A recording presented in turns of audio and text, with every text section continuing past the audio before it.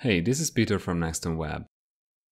Today I'm going to show you what kind of animations are available in Smart Slider 3. Let's start with the main animation of the slider. This is the basic sliding animation which moves your background images and layers. By default it is set to horizontal, as you can see it in the preview.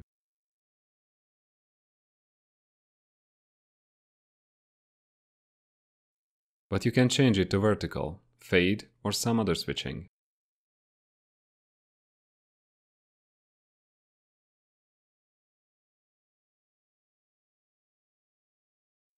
It has several options at the main animation properties, but to see them all you need to turn on the expert mode.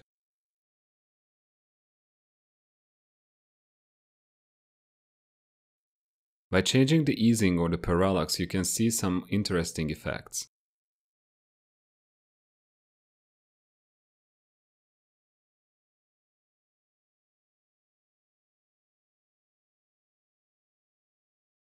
The next kind of animation is the background animation.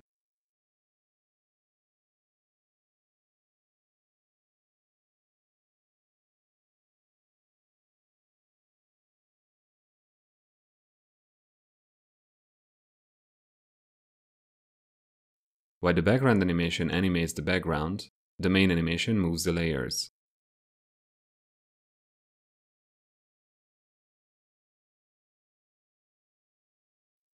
Another animation which animates the background image is the Ken Burns effect.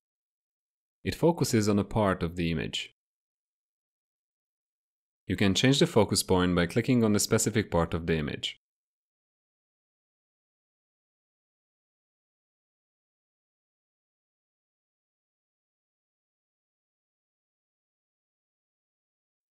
Background and Ken Burns animations are also available on the slides too.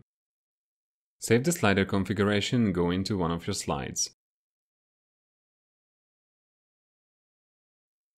You can select the specific animations for this slide's background image in the Animation tab.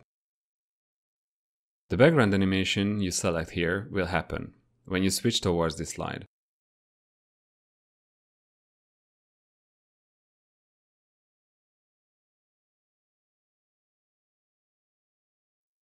As you can see, the global background animation happens when you switch away.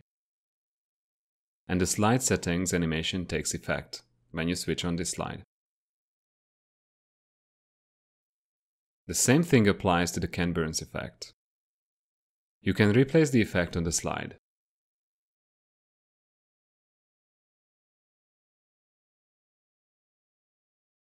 That's all about the background images. Now we can move on to the layers.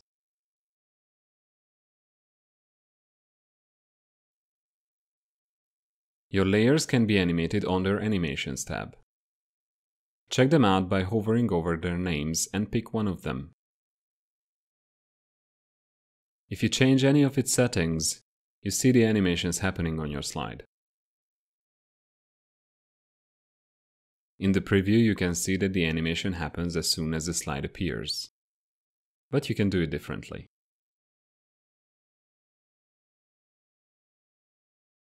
Go to the More setting of your animation. Here you can see some more settings for your animation, and if you scroll lower, there are the event settings. There is the list of events what you can choose to trigger this animation, such as when your mouse cursor enters the slide. Or you could just add the unique event name to trigger that using another layer. Now if you go to one of my layers like this Read More button, then from its Events tab I can trigger my unique event, for example by clicking this button.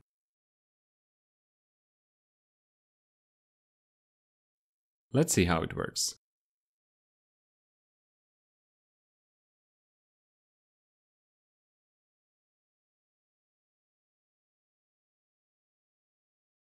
For my next example, I won't need this event, and I will need layer animations on multiple layers, so I'll just pick one for all of them.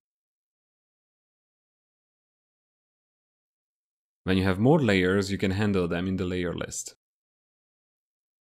Here you can check out the selected layer animations on the timeline. You can even change their duration or move them to different starting points.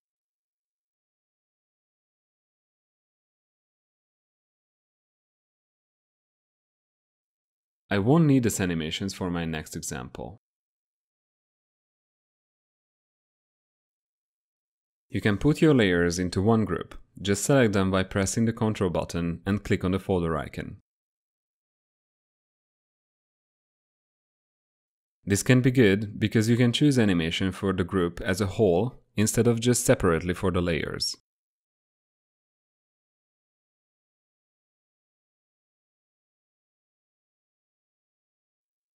This is all you need to know about the layer animations. Now we can move on to the split text animations.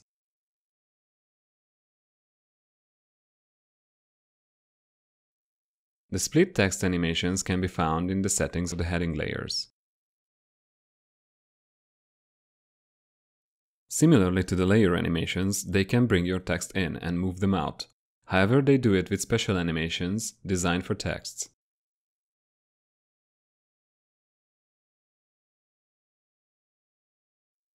The last animation setting is the parallax effect for layers.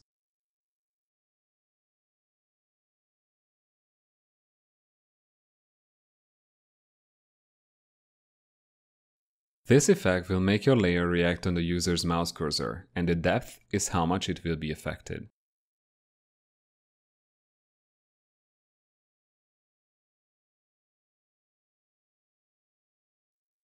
You can change the settings of this parallax effect to rather react on the page scrolling.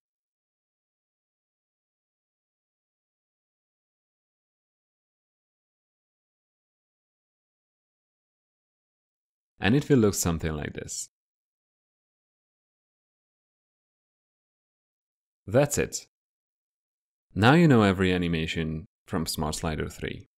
Thanks for watching. Goodbye.